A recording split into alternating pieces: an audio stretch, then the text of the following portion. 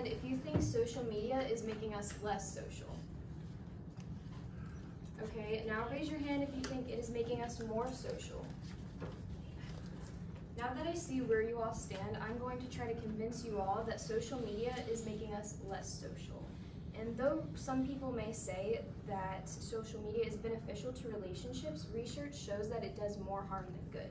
So my first point is that it replaces the need for in-person interaction. And the American Journal of Preventive Medicine shows that people who spend 2 hours or more on social media each day are twice as likely to feel socially isolated than those who spend less than 30 minutes.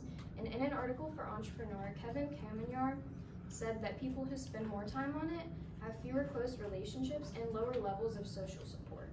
And Jeremy Noble, who has an MD and MPH, says that research from UPenn suggests that spending no more than 30 minutes on social media a day improves a person's overall well-being. And think about it, being on social media replaces the time that you could be spending doing more beneficial things.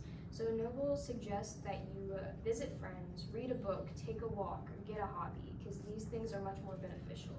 And social media can be very addicting. According to Lee Health, when you get a like, a comment, a retweet, dopamine releases in the brain and it makes us feel like we are being rewarded. So Mandy J. Hoffman said that just like using drugs or alcohol to numb pain can lead to addiction, using social media to fill the void of relationships or other needs often leads to addiction as well. And people say that, on the other side, people say that social media can be beneficial for relationships because it keeps us in contact with people who are far away. And as of 2015, 57% of teens had made a friend online, according to Amanda Linhart from the Pew Research Center. They also argue that it allows for personal expression. According to Sherry Gordon in an article for Very Well Family, there is a direct connection between self-confidence and self-expression.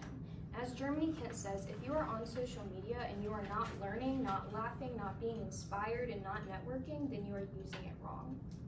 So while these arguments may have some value, the good does not necessarily outweigh the bad. For one, there is no face-to-face communication, and in prospective studies across developed nations when they're studying mortality, they show that countries with the lowest level of involvement with social relationships have more of a risk of dying, according to the Journal of Health and Social Behavior. They also say that social relationships support social support.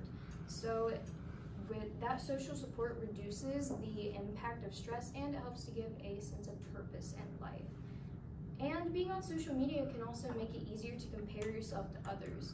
And seeing other people's happiness may lead to feelings of loneliness, which is fueled by envy, as stated by the Health Psychology and Behavioral Medicine Journal. And as Germany Kent says, there is a valid reason social media is linked to depression and loneliness.